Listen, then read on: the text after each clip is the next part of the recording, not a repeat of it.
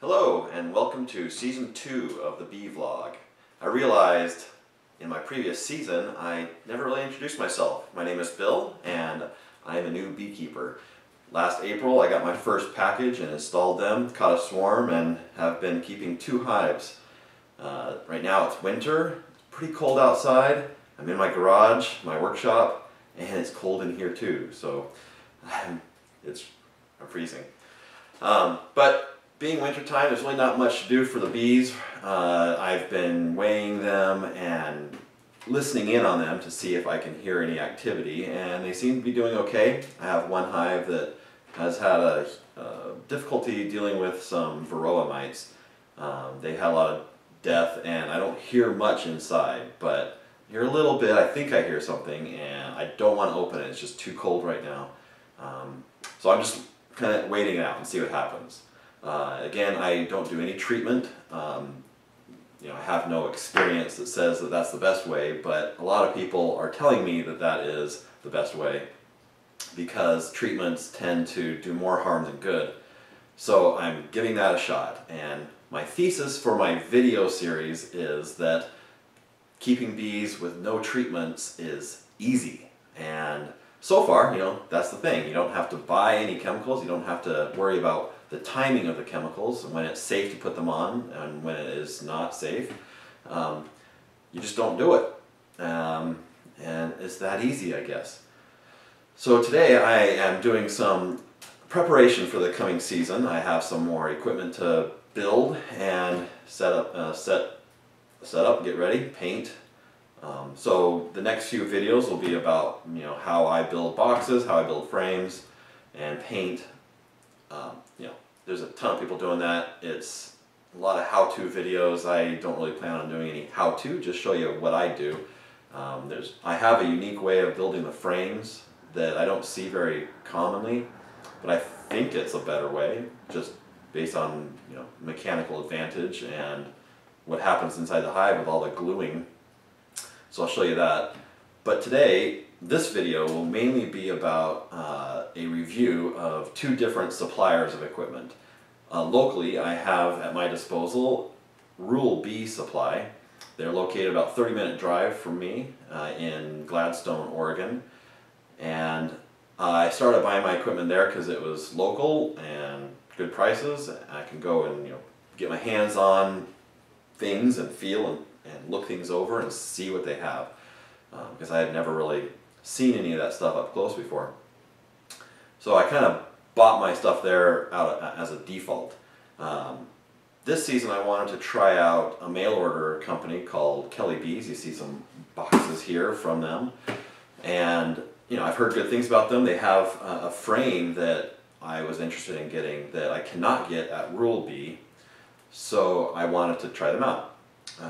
So far, I like the products that Kelley Bee has to offer.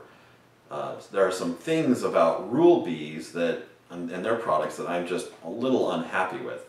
Functionally, they work just fine. I'll show you what I'm talking about here.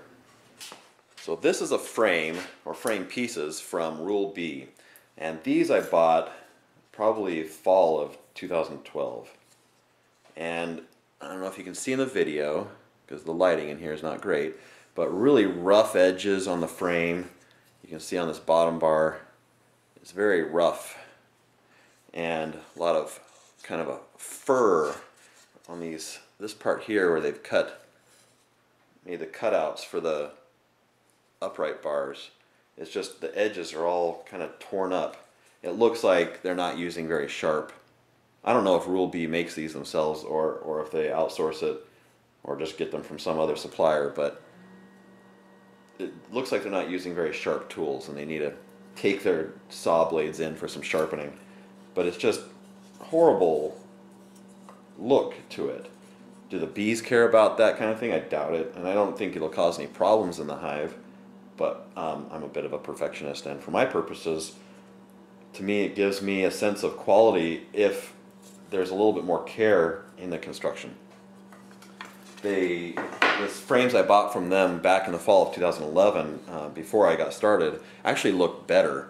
You can see that everything is a lot smoother. The cuts are cleaner no tearing up of the edges, no tear out, the edges are for the most part pretty smooth. It's a rough cut, but it doesn't look like it was cut by a dull blade. So I was disappointed that the quality over a year had gone down so much. But then yesterday I went back to go get some more boxes from them to show it as a demonstration of what their boxes look like. And I saw the old frames, the old style, the old quality are back. So I don't know if they were just temporarily trying out a new supplier for what I have here.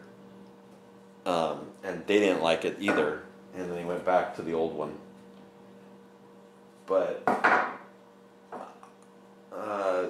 I'll talk more about their frames, but they have only one type available, and that is this wedge bar type. And since I use foundationless frames, I'm not installing any foundation in it, I take the wedge, here's the top bar before it's been installed into a frame. I just take the wedge and I snap it out and clean off the edge there. I guess this one actually came out pretty clean. Sometimes it comes out with a lot of splintering. And so I clean off the splinters and then turn it 90 degrees and glue it and nail it in place. So then they have a comb guide, so that when they hang the comb, the idea is that they will festoon from this edge here and draw the comb down in the center of the frame. And that's the only style that they have available at Ruhl Bee is the wedge. Another thing that they have in their bottom bar here is there's a groove, and that's if you're using foundation, so the foundation can slip inside. New one. Here's the new bar I got from them. I'm not a big fan of the groove since I'm not using any foundation. That's a good place for hive beetles or wax moths to lay their eggs, and the bees can't clean it out. I've noticed that in my hives the bees tend to try to fill that in with wax or propolis, and they'll actually make little lines and little itty bitty cells down inside there. I don't know if that's just their efforts in trying to fill it. They kind of make a cell pattern first and then come back and fill it up, or if that's just what happens. But I don't really like that. On their boxes, I use all mediums, so here's one side of a medium. Since I'm in my garage, you're going to hear the heater kick on quite a bit. So if you hear a roaring in the background, it's my heater. But this, I had to look through their pile of boxes to find some good examples of good box sides. And this is really the best they have to offer. You can see all the tear out that's going on in these box joints. The edges are very rough. Again, probably from a dull blade. You really shouldn't see this kind of stuff where it's just gnarly looking, and when the box is assembled, all these little splinters sticking out everywhere makes it difficult to paint. I am not a fan of their boxes at all because of that. Also, the joinery is a little too tight. I haven't actually tested this box. Oh, to the same end. So, trying to get them together. It should be a nice loose, not too loose, but a bit of a. It's a little tight. I'm trying to force it together there. This box is actually better than the ones I've assembled before, where you have to really force it together with a hammer, and it doesn't leave any room for glue. All the glue just kind of presses out. It's too difficult of a joint to get together. The problem is with the little pockets for the handles, very rough and uncomfortable to deal with without gloves. I don't know if you can see there the roughness on that. And again, these are some of the better ones in the stack. I buy their premium boxes. They have two grades, premium and commercial. The commercial have a lot of knots. The premium is supposed to be knot free, but that doesn't seem to really be the case. There's still, in these ones, again, since I picked through, I found ones that didn't have knots. But still pretty low quality construction. Now compare that with Kelley Bees. I am very impressed with their box sides. I picked through the box and actually looked for the worst ones, and here you can see very smooth edges, very sharp blades were used to cut these nicely. There's a little bit of tear out here, actually not tear out, but just like a little bit of leftover from the cutting, but it's still a smooth cut. And another nice thing they do is they pre-drill the box joints here for the nails. On the ones from Ruhl Bee, I'm going to have to first pre-drill before I nail, to prevent splitting. But the ones from Kelley Bee come pre-drilled. Everything about it is very smooth and comfortable. The pockets here for the handles, very smooth. Very impressed. I don't find any knots at all. I ordered 6 boxes from them. Not a single knot on any of the woodenware.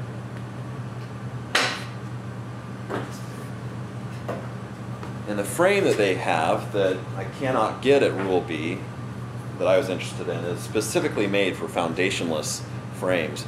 And it has on it a comb guide built in, a raised section here. This is the top bar. It would obviously be installed this way. The bottom bar in the frame has no groove in it, so it's just a solid bar with a couple notches at the end for the uprights. So there's no place for little critters to lay their eggs.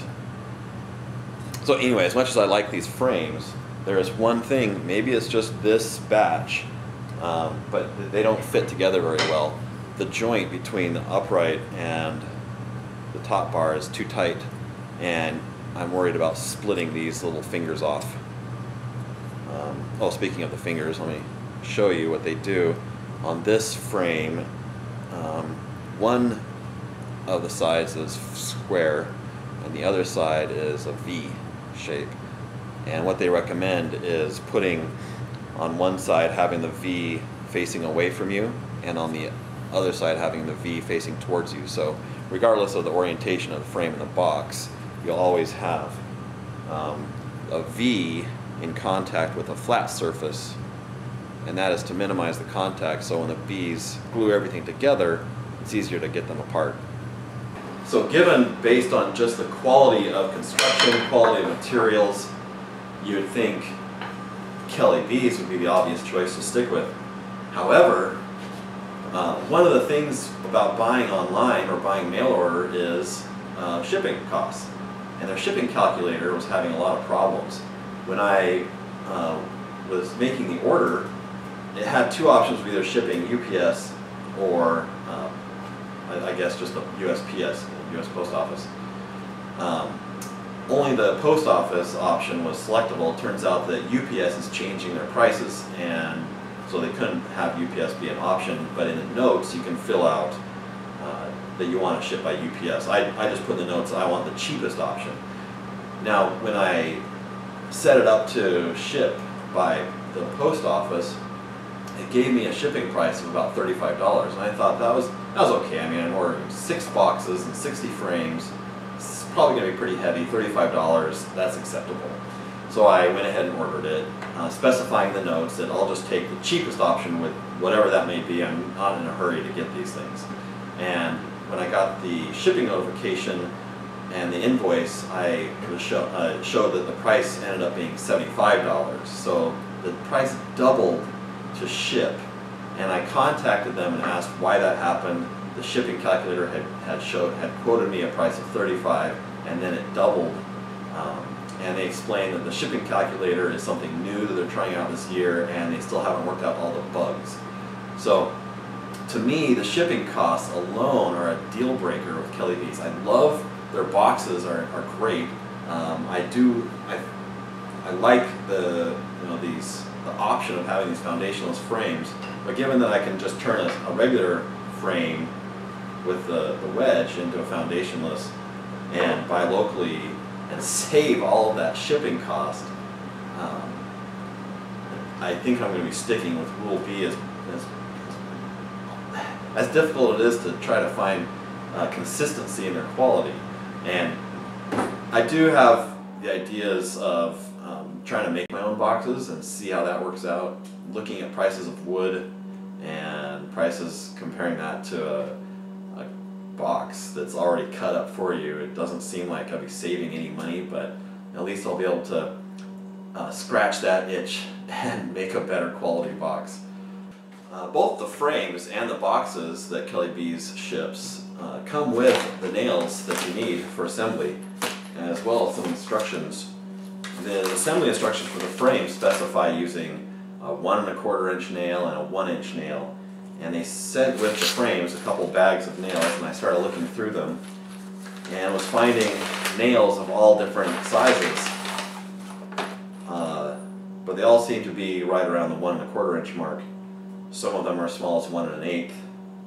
Some are the 1 1/4 inch nail. I thought maybe there would be 1 inch nails in one bag and 1 1/4 inch nails in the other, but they're all the same size. Essentially, I wouldn't go about trying to sort them. They're too much of a pain to sort, and there's no 1 inch nails in here. So I'm probably not even going to use these nails and get my own. Because of the way that I assemble the frames, I'm going to be using all 1 inch or even 3/4 inch. The boxes, the nails for the supers, are actually good quality nails. So that's nice. When I buy boxes and frames from Ruhl Bees, I have to buy the nails separately, and I think that's just ridiculous. You need nails to put these things together. It would be nice if they just, when you buy boxes, they give you nails instead of having to buy them separate, or going to a shop and buying them at a hardware store.